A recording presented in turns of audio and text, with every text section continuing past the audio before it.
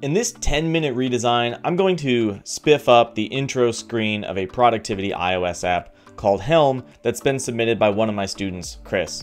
And she's already done a great job with this. We've got a solid typeface here that's Founders Grotesque, there's a nice illustration, and what's more, they match and create this nice kind of quirky vibe. Plus, everything's well aligned and successfully follows iOS conventions such that there's nothing obvious left to fix. So if we're going to make this look better, we have to talk about some more advanced design strategies to get us from here to here. In this tutorial, I'll be covering some custom icon work, some 201 level typography stuff, microcopy tweaks, and more advanced work with colors. By the way, hi, I'm Eric Kennedy. I'm a freelance UX and UI designer, and I also teach UX and UI design to thousands of students around the world via my online school, Learn UI Design. Link is below. All right, let's get started. So if I'm taking this thing from top to bottom, the first thing I want to do is work on this icon. My main goal here is to make this icon match this text. Unfortunately, Founders Grotesque does not have a good left arrow glyph, so I'm going to have to make that icon myself. I'm going to start by making the horizontal line the same thickness and color of my text. In my article, The King versus Pawn Game of UI Design, I call this technique drawing with the same pen.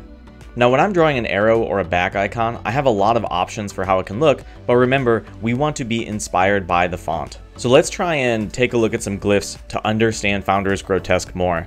I always like to explore glyphs like the exclamation point, parentheses, some of these special characters, because oftentimes type designers will put a little more character into these glyphs than they will in the standard alphabet ones. And I'm not saying that what we're going to do is, for instance, just kind of throw a bracket on here and call it an arrow, but maybe, for instance, we'll be inspired by the little bend here and kind of make a bend in our arrowhead. So I'll draw my arrow with the vector tool. Then I'll add a new point and drag it a little bit to make the arrow curved. Now keeping the two halves of the arrowhead symmetric can be a little bit tricky, so I'm going to componentize this with Command-Option-K, duplicate it, flip it with Shift-V, and then move it down. Now when I mess with one side of the arrowhead, the other one stays symmetric. Now after a little bit more tweaking, I have something that I feel like more or less matches the character set. But since this arrow is a little bit wider than a normal glyph, I'm actually going to make it just a tad thinner to sort of compensate for that fact. So we'll do 3 pixel stroke instead of 4. And then when I go to align it with the left edge here, I'm actually going to have the arrowhead a pixel or 2 past the line of alignment. This makes it appear more aligned with the text below and is sort of an advanced alignment tip. By the way, I linked to an article with 3 more alignment tips below, but anyhow, yeah, now this matches the font much better. Now I want to move on to this illustration. One thing that's interesting here is the color of the water. In the real world, things that are closer to the camera generally tend to be more saturated or richer. So here we have saturation of 46. And then as you get closer to the horizon, things fade out. This is 16, etc. But in Chris's illustration, that's reversed and the farther away water is saturated more. This lends sort of a cool effect and it's sort of a unique vibe. I like it. But one thing I don't really like is that there's this very thin border around the entire illustration. It feels a bit distracting, and if we can get rid of it, all the better. But now we have a new problem.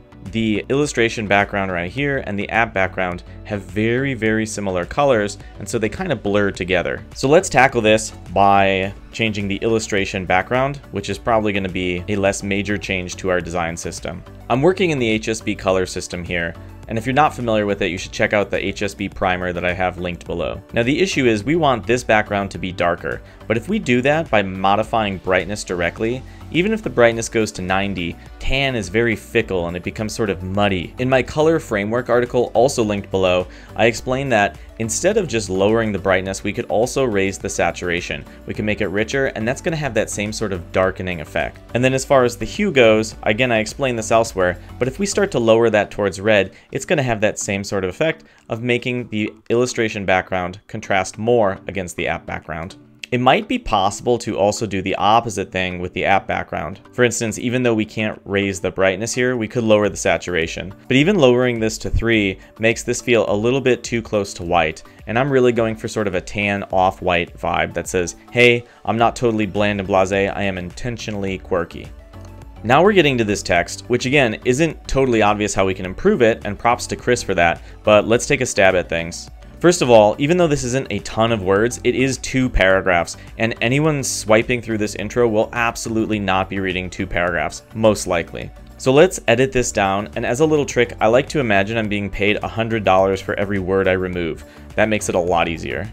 I'm also a fan of using bolding to make it easier to scan. This can even contribute to the brand, like by highlighting sustained focus and block everything else, we're emphasizing that this is an opinionated app that believes in the power of doing deep focused work. What's next? How about sizing? So in my article on iOS font size guidelines, linked below, I mentioned that 17 points is actually the default iPhone font size. So this is technically good to go, but by making it a little bigger and maybe a little bit more spaced out, it kind of owns its space a little bit better. Now in trying to make this look more striking, I can also mess with the width of the text box. Normally I wouldn't do something like make it all totally off center, but because this app is supposed to have sort of an affected quirkiness, it might actually work. I'll grab my same text color as above for this little vertical pipe element, and then just maybe make it a lesser opacity like 70%. But now in doing this, I have a new line of alignment here, and I might actually fiddle with putting everything aligned to it. This allows me to bump up the title font size to something more dramatic. And I'll give the arrow a reduced opacity and size so it competes even less with the big title. That's design judo right there. If you want the title to stand out, make the elements around it stand out less. Now in my opinion, this is actually starting to look really cool. The last thing we want to do here is fix up this button. Now, color-wise, Cris hasn't decided on a theme color per se, so we could do something like take this blue from the sea and just use that. But Cris went and grabbed a whole bunch of cool colors that might work. If you want to do something like this, by the way, my gradient tool linked below can be a really handy way. In this case, I'm going to go with the purple because that's pretty different. Because my other elements here, like this pipe and this illustration, have very low border radiuses, I'm going to remove it for the button. And I feel like this works with the brand. We don't want something that feels too soft and friendly. That leaves just the text. And I think Cris did a great job styling this, but I'm just going to mess around with the letter spacing a little bit. One thing I like to do is type in a value that's clearly too much and then reduce it until I get into a range that starts to make sense. This is just a little trick that can make it easier to see what's working instead of just increasing from 0. So I think 3% looks more or less fine here. Alright, and that more or less wraps it up, folks. So we went from this to this, and in the process made typography, color, and icon adjustments that help bring a good design to the next level. Now if you like this, you can sign up to get updates whenever I release new content like this at designhacks.com, which is linked below. And if you're serious about learning design, check out my online video courses, Learn UI Design and Learn UX Design. Learn UI Design covers all the visual design stuff that we talked about today: color, typography, branding, and more. And Learn UX Design is about creating usable apps. It's best practices around forms, navigation, flows, mobile design, and other strategies that keep your apps intuitive and easy to use. Both courses have tons of sample projects that illustrate the lessons, so it's like sitting behind my shoulder as I show you how a professional designer approaches every aspect of modern digital design. Check them out at learnui.design or learnux.design. Both are linked below. Thanks for watching, and if you like this, leave a comment. Cheers!